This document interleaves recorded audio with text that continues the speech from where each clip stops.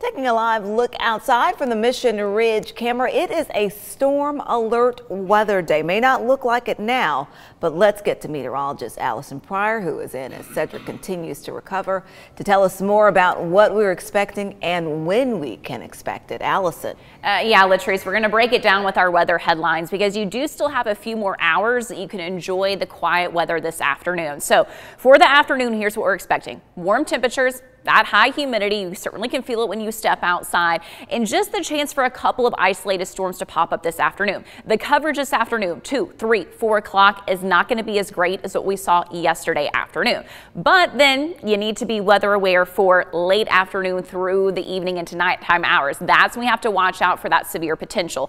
Key timing right now looks to be from about 5 p.m. until 11 p.m. So thankfully dwindling down for the overnight hours, but certainly this evening something to watch out for. Now that severe threat is due to a low pressure system and cold front, which means we then will have cooler conditions, and I put it in quotes. It'll still be around about 80 degrees tomorrow, but a couple of isolated storms possible for our southern communities on Wednesday, but at least we're not talking about quite as widespread of coverage. So here's a check of our cloud cover map right now. Again, conditions really still pretty quiet across the Tennessee Valley.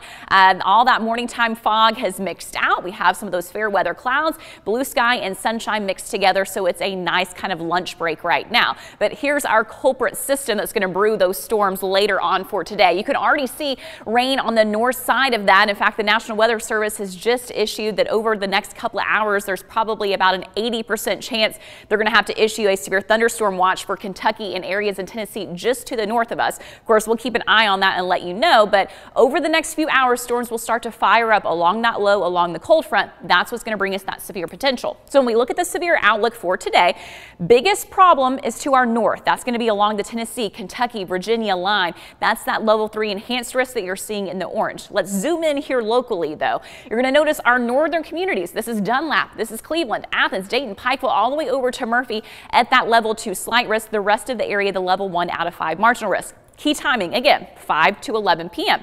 What are our threats? Well, the main threat will be damaging wind gusts at 60 miles per hour. After that, quarter-size hail, and then the lowest threat is an isolated tornado, but unfortunately it's not 0, so we do make sure you want to pay attention for the evening time hours. So let's time it out with Futurecast. Here's the mix of sun and clouds for your afternoon. Again, a couple of isolated pop-up showers or storms are possible this afternoon, but overall coverage certainly less during the afternoon hours than what we saw yesterday. But notice after 5 p.m. we have this broken line of storms that starts to move into our area. With that, torrential rainfall, the potential of those embedded thunderstorms. Again, damaging winds and hail being the two primary factors that we're worried about. This is going to continue until about 11 p.m. Once we get past 11 p.m., there will still be a little bit of activity, but I think that severe threat will no longer exist. And then during the overnight hours, really kind of quieting down, leading us to a Wednesday that'll be a little bit cooler. And again, few isolated showers during the day on Wednesday for our southern communities. So total rainfall for tonight's event,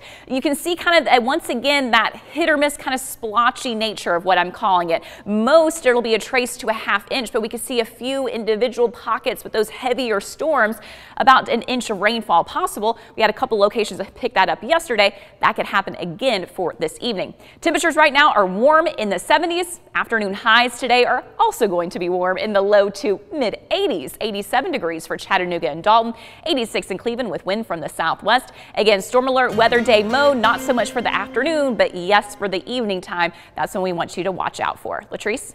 Thank you, Alison.